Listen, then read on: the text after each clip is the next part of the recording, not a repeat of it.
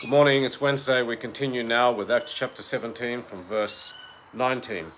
They took him and brought him to the Areopagus, saying, "May we know what this new teaching is, which you are proclaiming? For you are bringing some strange things to our ears, so we want to know what these things mean." Now all the Athenians and the strangers visiting there used to spend their time in nothing other than telling or hearing something new. So Paul stood in the midst of the Areopagus and said, "Men of Athens, I observe that you are very religious in all respects. For while I was passing through and examining the objects of your worship, I also found an altar with this inscription, 'To an unknown God.' Therefore what you worship in ignorance, this I proclaim to you." So here we see the wisdom of Paul. He is not putting down their curiosity. He's not putting down their false religions in a way or arguing against them. He's just saying, he's building on them and saying, "I can see that you're very religious." So he's being very clever here. And then he said, "I noticed that you, amongst other things, have an altar to an unknown God." Now this God who you worship not knowingly, who you worship in ignorance, not knowing who he is, I know who he is, and I'm going to reveal him to you. And that was a very clever way of proclaiming the good news to them. You see, deep in our hearts, all of us have a hole. And we know that there is a God, and that only God can fulfill that hole. Only God can fill that hole. And that's why Satan has devised all these different religions to try to keep us away from the truth. There is only one way to know the unknown God, who is the sovereign ruler of this universe, who created everything, and that is through the Lord Jesus Christ. You see, sin separates us from him, and nothing that we do can bring us closer to him because of our sin. And Jesus took care of that when he died on the cross. He shed his blood, paid our sin debt in full, sacrificed himself so that God's wrath would be appeased and we could come to him and become his children when we believe in him. There is no other way to God. We can know things about him, but we cannot know him except through the Lord Jesus Christ. Jesus said, "I am the way, the truth, and the life. No one comes to the Father except through me." You see, he is the only door. He is the only way. There is no other name being given to us under heaven by which we must be saved. It's the name of the Lord Jesus Christ.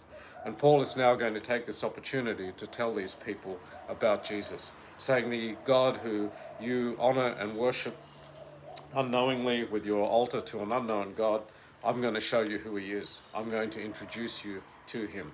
And if you open your hearts to him, you too can know him, and you can be his child. That's how wonderful it is. God never turns away anybody who repents of their sins and turns to him and accepts the sacrifice of Jesus on their behalf. They become his children. Lord God, Heavenly Father, how gracious you are, how wonderful is your mercy, how great is your faithfulness. Together with the birds that are singing in the background, Lord, we lift our voices in praise and thanksgiving to you. We thank you for this new day that you have given to us. Above all, we want to thank you for salvation. We thank you for Jesus. We thank you that Jesus paid our sin debt in full when he died on the cross. And then we have the gospel, the good news. For God so loved the world that whosoever believes in him should not perish, but have everlasting life. God so loved the world that he gave his only begotten Son, so that whosoever believes on him should not perish, but have everlasting life.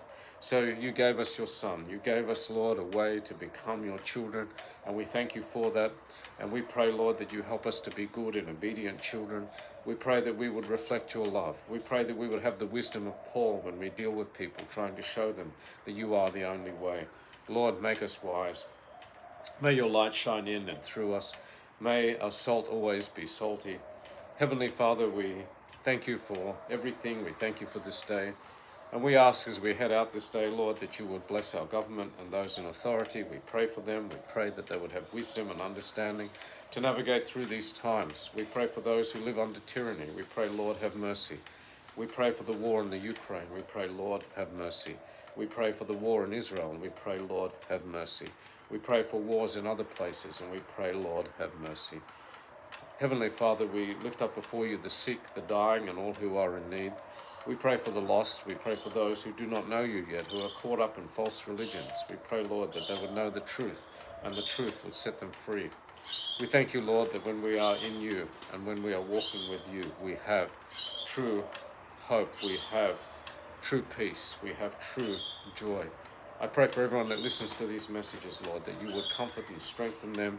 You provide for all their needs. I thank you that you do.